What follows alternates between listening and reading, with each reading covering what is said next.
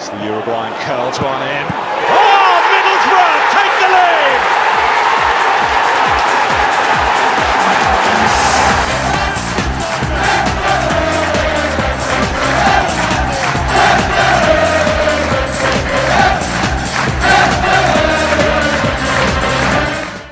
What is up, guys? Welcome back to another episode of our FM24 Beta Career Mode here with the mighty Boro, here today for 2 games in the Championship, but also we have jumped into the action in the midst of deadline day with 10 hours to go, and I'll let you guys know why we're jumping into deadline day in a minute, because it's went from looking like one that would be rather uneventful to one that has changed on the dime of a deal that's not even anything to do with us. Directly, I'll explain all in a moment. But anyway, the housekeeping out the way. Of course, we've had a couple of games in between the last episode, and it's safe to say we've hit a bit of an inconsistent patch. I mean, we had an amazing winning streak, albeit against teams who you'd maybe expect us to beat on paper. We obviously beat Coventry, lost to Plymouth in the FA Cup, and then had that ridiculous draw to Millwall, which we should have won and absolutely bottled. And thankfully it's not knocked us completely, as we did beat Rotherham 4-2 in the following match. But we had to come from behind twice, which isn't ideal. We had to come from behind twice, conceded 2 poor goals again. We've just started to concede a few goals in the last few games. Luckily we had the firepower in the squad to turn the result around and wrap the game up and make it look rather comfortable in the end, winning 4-2. We then went to Birmingham City, and they're a bit of a bogey team for us in this career mode. Birmingham, they're of course flying high in the Championship, still under Wayne Rooney as it stands. Third they are at the moment, trying to catch the top 2.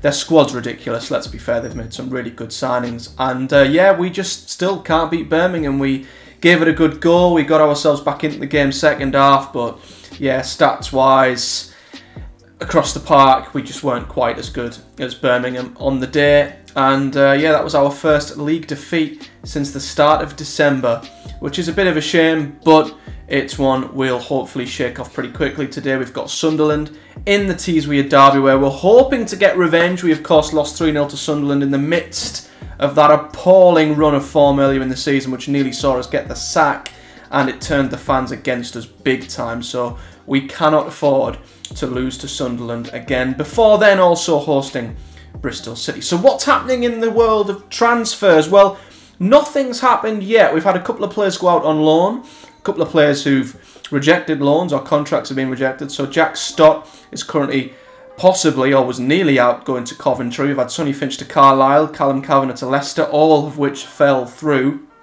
Max Metcalf does look like he might be heading out to Annan Athletic on loan. Paddy McNair did have a few more offers in for him, but he's at the point now where he's in the final 6 months and teams can basically approach him and get him for free. They can sign him on a pre-contract agreement. And I can't remember the 2 teams. It might have been, I think there was 2 Turkish teams who come in for him. And of course we're at the point now where we can't do anything. You know, it's a pre-contract, it's up to the player, and he turned down both their offers. So Paddy McNair will remain at the club. Matt Clark, he's also remaining at the club, of course. We have promised him that he would get sent out on loan, and I was hoping that, you know, depending on what happened with Paddy McNair, that would help us decide what's happening with Matt Clark. That's still very much up in the air on deadline day. And we've also been advised that we should send Josh Coburn out on loan. And I was going to do that if we got Patson Daka in, but that transfer is also still up in the air. Terms have been agreed between us and the club. The problem is we didn't until about a few minutes ago have the funds available to basically afford the £2.6 million or £2.4 million loan fee overall, as well as his wages. We had to basically adjust the budget all the way down to the point to which we were going to be, you know, nowhere near the committed spending, and we'd be losing money week on week. And one of our objectives is to, of course, work within the wage budget. So I thought, unless something drastic happens on deadline day, which it wasn't looking likely, there wasn't really, you know, a chance that we were going to be able to get the deal through. However, something out of our hands has happened. Marcus Tavernier, who left Boro I mean, what will it be now? 2 seasons ago almost. Of course, he left us to go to Bournemouth. Bournemouth have now sold him to Celtic for 13.75 million, which means we have been pocketed 550k in some sort of solidarity additional payment thing, whatever. So big ups to whoever put that in the contract when we sold Taft to Bournemouth in the first place, because we've now had that additional 500k, which should get us over the line and give us just enough breathing space to bring in Patson Daka on loan. So I'm going to try and find the email that, here it is. So this was what we were looking at. So 2.4 million was required.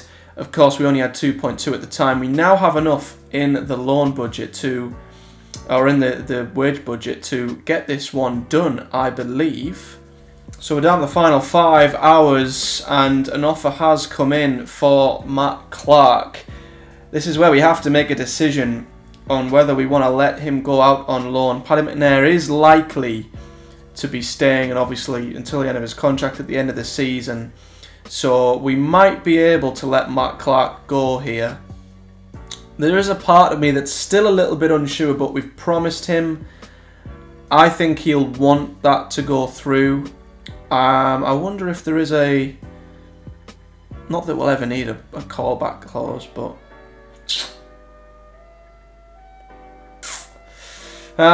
do we let this one go? Do we put it through?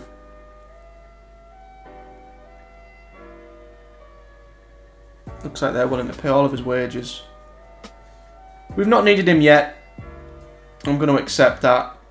Matt Clark will be happy with that. There is a defender from Villa. Courtney House is transfer listed for just over £1 million. So I'm hoping if something happens with Daka or something doesn't happen with Daka, we might be able to maybe get another defender in from there. Okay, here we go. So Daka set to move to Middlesbrough on loan.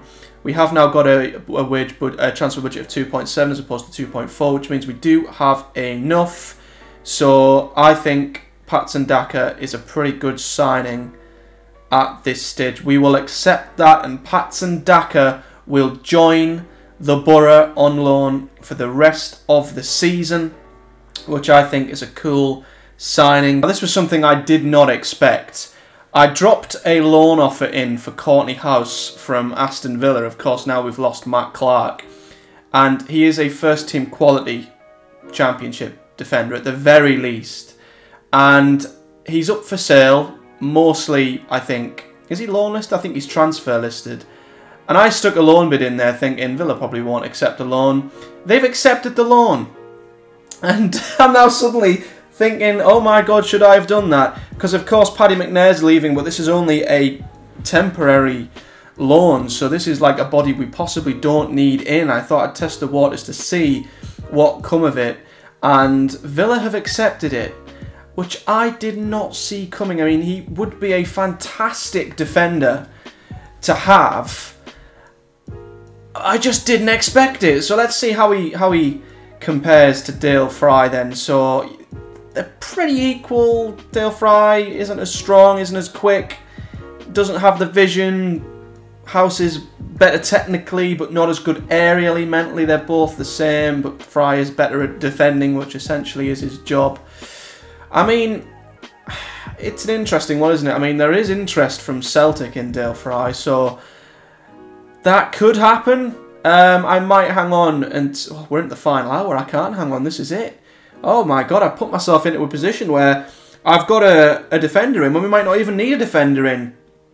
I mean, I tested the water. Let's see what we've got at centre-back. So Paddy McNair, of course, to be fair, he's done really well for us this season. He is leaving. He's 2.5 stars. Courtney House is an upgrade on what we've got, essentially. And, you know, if Fry or Linehan were to get injured, I guess Courtney House could come in. Maybe he can compete with Dale Fry for that second spot. And if Linehan feels, you know, he needs resting or whatever, we can bring in Courtney House instead. I mean, he's the same age as Paddy. Paddy's obviously looking to negotiate a deal elsewhere, so I'm going to accept that. We're going to accept a deal for Courtney House out the blue. A deal that's come from absolutely nowhere, but we've got him in. 25 grand a week. and we can register him straight away. Did not see that coming, but there we go. Let's assign him a squad number. And we've bolstered our centre-backs, which isn't a position I ever thought we'd be bolstering, but there we go. We've done it. But yeah, we're now going to move on to the big opening game, the TEES Weir Derby. Interesting there to see that we have the 5th highest wage bill in the Championship, the 2nd highest of the non-relegated sides, which is quite an intriguing stat. But now it's time for us to get revenge on our rivals, and it couldn't be set up any more juicier because we're both on the brink looking into potentially getting in to the top 6. So let's try and get revenge as we host the Mackhams. So here we are then, ahead of the TEES Weir Derby, a massive, massive game for us, not just in the league currently, but just to try and get back at that huge defeat we had earlier in the season. So Seny Dieng is in goal, back from the African Cup of Nations. Back 4 is pretty much the same as is, despite us bringing in Courtney House. Lucas Engel gets in ahead of Bangura. The midfield 3 remain as is 2. Isaiah Jones comes back in after his injury, of course. He is only recommended 75 minutes of action, so we will ensure that we monitor that. Rogers stays in at left wing because, of course, McGree is away with Australia still, and Marcus Force will retain his place up front. Lath picked up a knock.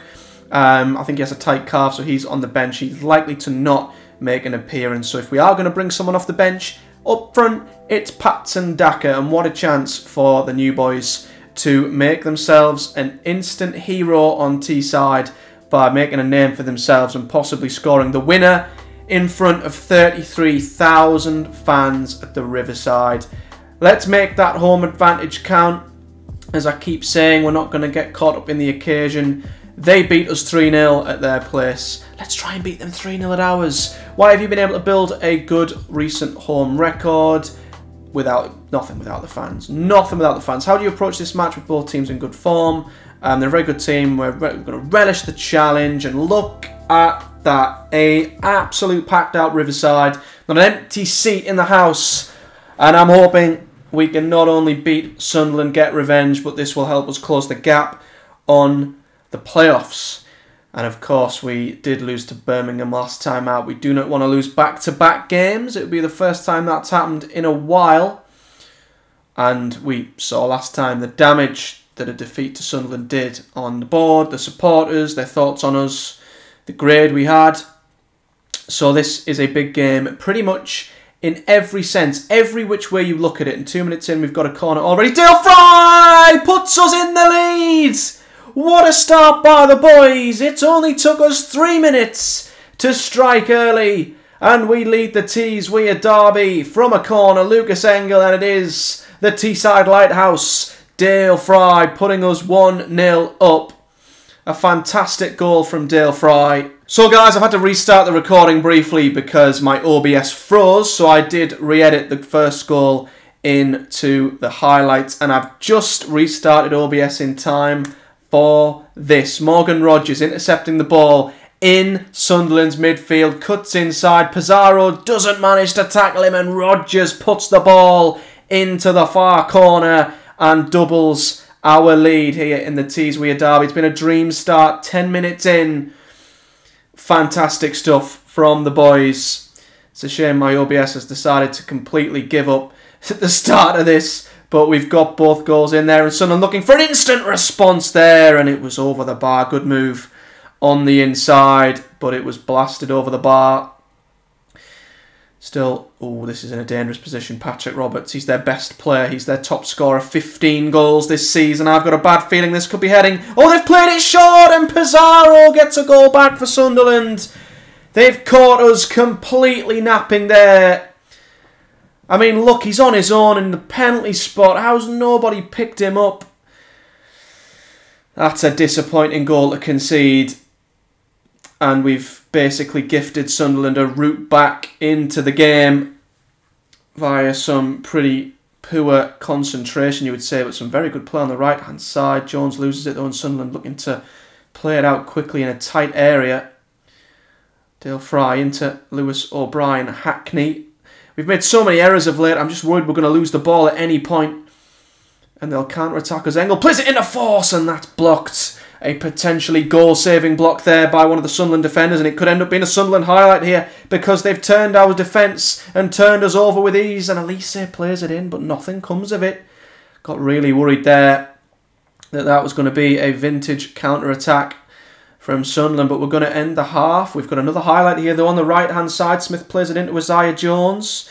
He plays it back to Smith. Oh, beautiful triangle there. Back, Howson into Jones, and Jones into Force! It's vintage Isaiah Jones to the byline, plays it low across the box, and it's the top goal scorer, Marcus Force. Look at the triangle here. It's beautiful. Jones to Smith to Hackney. Oh, Howson back to Jones to the byline, where he's at his most dangerous. Force is there to tap it in. Absolutely appalling defending by Sunderland, and we've doubled our lead.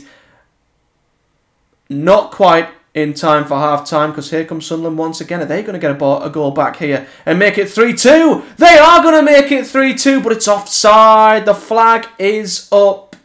Rusin, it might be pronounced with a... I mean, that's a great goal as well, to be fair, by Sunderland. Roberts intertwining there. Pizarro beats Hackney. Neal, great play, but I think he is offside. Are we going to get a look at the lines? No, we're not. And an incredibly entertaining half comes to an end. We lead it, but I think there are goals left in this game, and it's still very much up in the air, I think. So is there a way we can say, just keep going? You're doing brilliantly, keep going. And I'm going to see if there's any way we can sort of make them aware of complacency, but I won't say any more. I'm just thinking back to that Millwall game when we, of course, led 3-1 and ended up somehow losing or drawing and dropping 2 points in what was the most frustrating games ever. But it looks like we're managing the game in the early stages. No highlights of note. Roberts has gone off, which is a real plus for us, and we have a corner here. This could be a big moment. Lucas Engel whips it in. Dale Fry's up there once again, but it's cleared as far as Morgan Rogers on the right-hand side. Rogers beats his man. He's full of confidence now. Cuts it into Marcus Force, and that should be that. It's another goal for Force. Once again, from the right-hand side, getting to that byline, low ball into the box, and Marcus Force is there to tap it home in that poacher's position where he's been so effective this season. I'm still not going to get too carried away because of what happened against Millwall, but that could be what signs and seals the deal as we're looking for more here. Is Force, he's in the box again. Is he going to get a hat-trick? He plays it back to Rogers, who's brought down. It's a penalty. A penalty to the Boro, and Force has a chance. He makes it 5 for the Boro, and it's a TEES Weir derby hat-trick for Marcus Force. He's absolutely flying towards that golden boot, and he's got himself a hat-trick. What a performance. What a way to bounce back. We've battered Sunderland in our own backyard. Incredible scenes, and this was the way to get revenge on Sunderland. So Lewis O'Brien's one of the few who's not played too well and is looking a little complacent. So we'll swap him out for Dan Barlasser, and we'll have him as a defensive ball-winning midfielder. I think now's a good time. Darrell Enahan, he's feeling complacent, so why not bring Courtney House on for his debut? And I'm also going to do the same for Patson Daka. He's going to replace the man who got the hat-trick. He's going to come off. He's going to get a standing ovation. Marcus Force will come off for him. And we'll also swap Isaiah Jones out. He was, of course, only meant to play 75 minutes, so we will keep that in mind. And he'll come off for Emmanuel Lath. This has been as good of a TEES Weir derby as I think we could have ever dreamed of. But Sunderland could still pick up a goal or two. Isaiah Jones with a wonderful challenge there. I think that might be his last act of the game.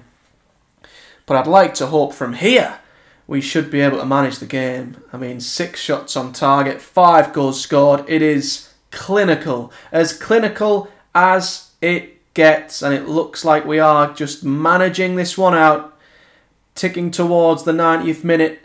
What a way to get revenge on Sunderland. by hitting them for 5 at the Riverside in front of 33,000 fans. What a way to get them on side, and what a way to boost morale around the club.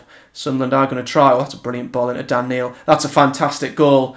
In fairness, I'm not getting that nervous, but it's a good goal. It's a good goal. It's a very good ball in behind into the forward. What a ball from Jack Clark. That's amazing. And Dan Neil does get a goal back for Sunderland. If it was 4-2, I'd maybe be getting nervous. If it was 4-3, I'd be absolutely... Well, my heart would be pounding out my chest. But we do have a highlight straight from kickoff here. This is a bit of a concern. If this ends up being a Sunderland highlight and they score, I mean, Lath has just absolutely legged it down the entire right wing, but it's going to be cleared. And I'm not going to pretend that I'm not getting a little bit twitchy here. I mean, he's been allowed to run the full length of the goddamn pitch and Dieng's had to make a save. Okay. That shouldn't happen.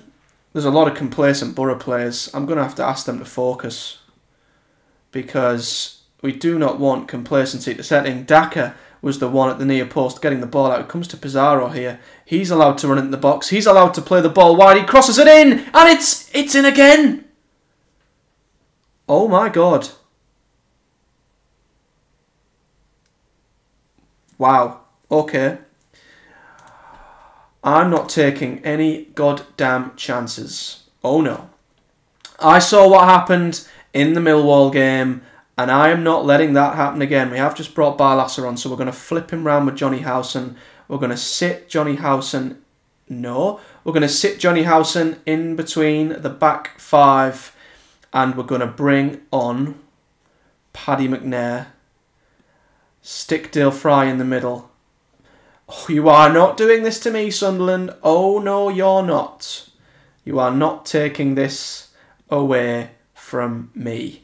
So we're gonna go defensive. We're gonna get Tommy Smith back into a defensive position. We're gonna get Lucas Engel back into a defensive position, and we're also gonna have Dan Barlasser as a defensive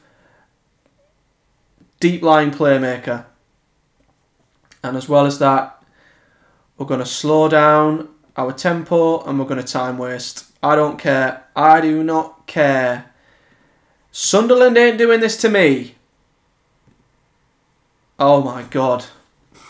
I can't take this. Why are they getting so many highlights? Ballard. Oh God. Oh God. It's headed out. But Pizarro's there again. He's everywhere. Sirkin. Oh my God. If they make this 5-4.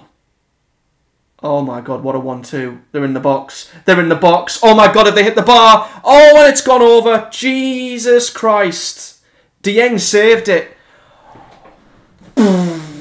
Corner, header, Dieng's there. Bloody hell. 6 minutes.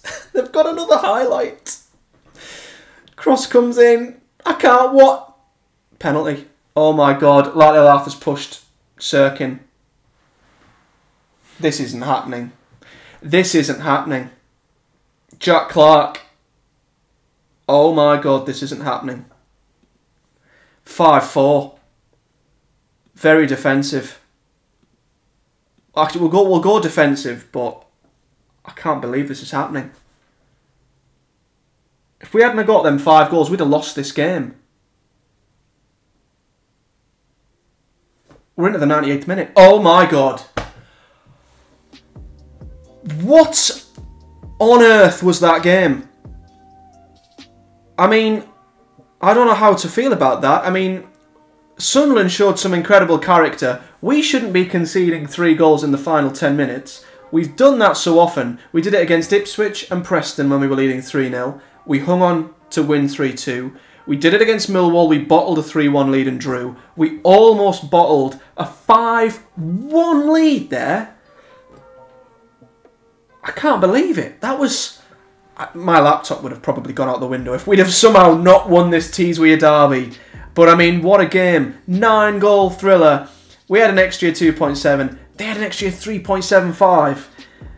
I mean, have we somehow overestimated overperformed and got lucky there?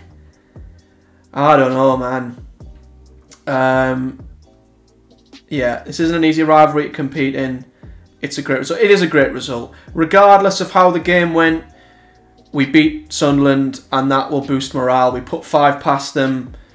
Hopefully we can carry this on for a while longer. You got the win. It wasn't a smooth ride. You can say that again. Very few games are. Crikey. 5-4. But that means that we jump Sunderland in the league. It's a double whammy for the Boro fans. And it means we're outside the playoffs on goal difference. Courtney House got a huge bit of praise there. He made his... I thought it said he made the difference. He made his debut. Let's not get too excited there. Brentford received 250k from Force as he's now hit 30 league goals for Boro. I'm going to praise the guy. It was another hat-trick for Marcus Force. And we will move on. So that game was absolutely insane. And we will now head 1 week into the future for another home game, this time at home to Bristol City. So here's the team for the Bristol City game. As you can see, it is unchanged from the Sunderland win. I just thought it would be changing for the sake of changing it if we were to make changes. No one's particularly unfit. The match load's not heavy. I did think maybe we'd swap Johnny Howson for Dan Barlasser, but his form of late's actually been really bad, which put me off dropping Barlasser into the starting 11. We still have to monitor Jones's fitness. But of course the hat-trick man Marcus Force will start once again. The midfield 3 will stay as is, and Rodgers will continue to be in place of McGree. But he had a great game last time out. I was slightly beginning to question the back 4. We did concede 4 goals in the last game, and we've conceded quite a few of late. But I'm gonna keep faith in this back 4. But Courtney House and Patson Daka are waiting in the wings to potentially nick a starting position from anyone in this team, as is the whole squad. But yeah, a chance for us to go back-to-back after losing to Birmingham, of course. So let's once again reiterate our wonderful home record and home advantage. But we were able to bounce back from the Birmingham defeat with a win at home. It wasn't easy in the end. I'm hoping this will be a bit more of a controlled performance, one where we don't lose control of the game. We can, manage the game a little bit better, because nothing wrong with going 5-1 up. I'd love to go 5-1 up in every game, of course I would, but yeah, we don't want to keep doing what we've done multiple times, and that is let the opposition back in. I think complacency is beginning to be quite a reoccurrence with this team. And that will cost us against the big top sides. But anyway, quiet start to this game at home to Bristol City. 15th in the league they are. We are expected to win this game. The board and the fans expect a victory here. But this has been nothing like the Sunderland game. This has been a very, very quiet affair.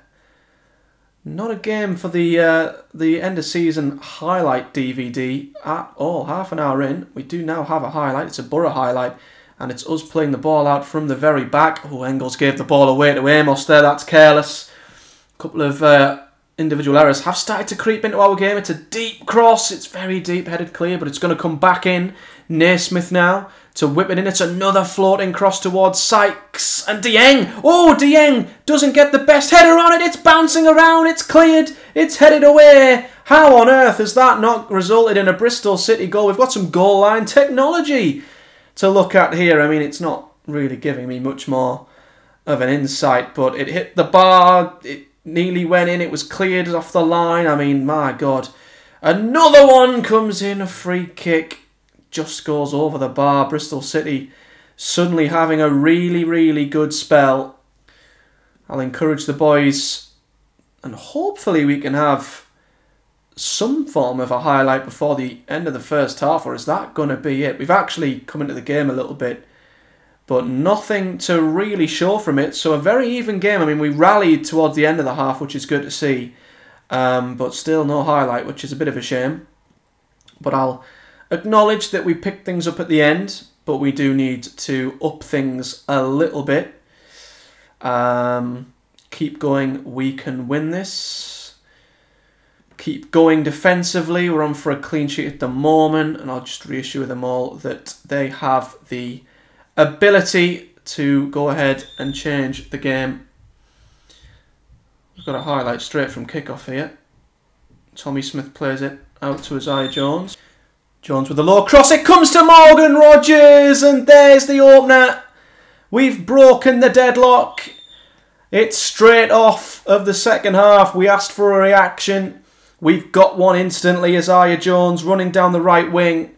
It's a vicious low cross. The defence misses it. Force misses it. The keeper makes a meal of it as well. And there's Morgan Rogers at the back post. And he's starting to come into a bit of form, Morgan Rogers. You know, he's been someone who's kind of gone under the radar this season. He's not really done much either way, good or bad. But it's nice to see him having a positive impact on the team.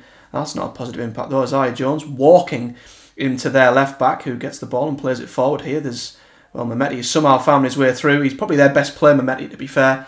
And here's Ngakia cutting inside, and that's just wide. Or did it take a nick? No, it's a goal kick. But it's been a tight game, this one. Still very much hanging in the balance, I feel, as we now surpass the hour mark in this one. And I think it's time to maybe freshen things up. Of course, we have to keep Isaiah Jones' fitness. Although he is having a good game, I might leave him on. In fact, they're both having a good game, which is nice to see. Patson Daka is going to come on for Marcus Force. He's not quite been able to back his hat-trick up with another hat-trick today, unfortunately. And I don't think we'll change the back two yet. Dale Fry's playing pretty well too. I'm desperate to see Dan Barlasser pick his form up though, so we'll bring him on for Johnny Howson. And we'll see how he works as a roaming playmaker. I've not played him like that before, but Barlasser is a creative player. So we'll see how he plays as a more roaming playmaker. But here we are, 71 minutes. Sunderland are losing 2-0 to Plymouth. That's a big result. But this could be a big moment here as... Oh, it's a great effort from the forward there. Try to bend it into the corner. And we're into the playoffs, ladies and gentlemen. We're into the playoffs for the first time in forever. We're into the playoffs on what could be goal difference. We're into the final 10 minutes now. This is probably the time where we freshen things up. Bangura can come on. We'll drop him back to being a supportive fullback. Hackney's booked and tired, so we'll swap him out for Paddy McNair, and then we'll drop McNair into the centre of a back five. Bring O'Brien out a little bit. Keep him in the same role that he's in. We'll swap McNair for Fry and have McNair as a ball-playing defender. We'll have Tommy Smith primarily doing his job, which is defending. And I think we will now bring Isaiah Jones off for Latte Lath. And we will go cautious. We won't go defensive. In fact, no, we won't, because the amount of times I've done this in games and we've been caught out by going too kind of drastic the other way. If we're winning 1-0, we go defensive, we concede. If we're losing 1-0, we go attacking, we lose 2-0. Let's stay balanced. Have the knowledge and the wherewithal behind us to not concede, and hopefully still have something going forward if Bristol City do push on. But it looks like we might be about to how on here. It's going to be a tight 1-0 win and a clean sheet, which we've not had in a while. But look at the second half. Nothing really of note other than the goal we got at the very beginning of it. And a win is a win. Should I say we have to raise our performance? I won't say that. Let's just say nice work, everyone. And we've bounced back from that Birmingham defeat. We're not in the playoffs yet. We were in the playoffs briefly. Leicester must have gotten a goal, or did they? Oh no, they were already winning. How are we in sixth then? How's that happened? Have Southampton jumped us? Oh yeah, Southampton got 3 goals in the final 10 minutes and jumped us. So we are still outside the playoffs on goal difference, but 4 points clear of Sunderland and Huddersfield now. We're in the mix. We're starting to get ourselves kind of detached from the rest, and we're in a bit of a three-way fight with Leicester and Southampton. Sol Bryn's out for 3 months. He's out on loan. That's devastating, as I think he was doing quite well at Leyton Orient, so we're going to bring him back to the club and treat him and I'll give him a little bit of a, he's quite down, so I'll put my arm around him and tell him to not be too worried, and that's helped his morale up a little bit. He'll of course be absolutely devastated about that, but yeah, that was a game we didn't outpossess, but we had the better of the XG and the equal shots, and it leaves us in a very good position, well in the mix for this playoff fight. It's going to be an exciting end to the season, I can reassure you of that, and we've bounced back from the Birmingham defeat with 2 wins in 2 very different wins as well. So we'll be back, I think we might come back at the start of March. I might play Stoke and Norwich next up, and then before we know it, we'll be into April and into the final stretch